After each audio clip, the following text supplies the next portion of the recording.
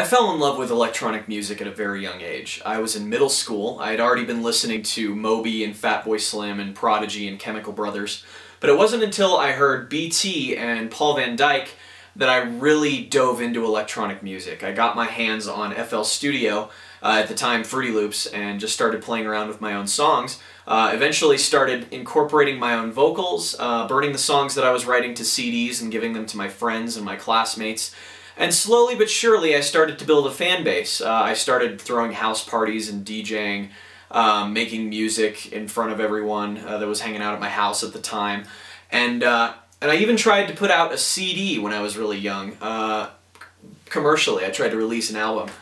But in hindsight, I think the reason that I fell short so early on was because I was very into the creative side of making music and had very little technical knowledge. I didn't know anything about compression, EQing, mastering, proper song arrangement for the radio versus for a DJ. And these were all things that took me a very long time to pick up on.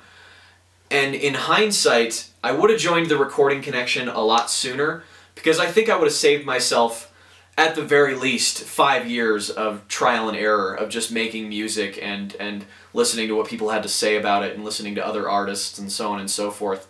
So I think the program is a great thing for creative people who want to perfect their craft and truly master it. And I feel like that's exactly what I got from the program.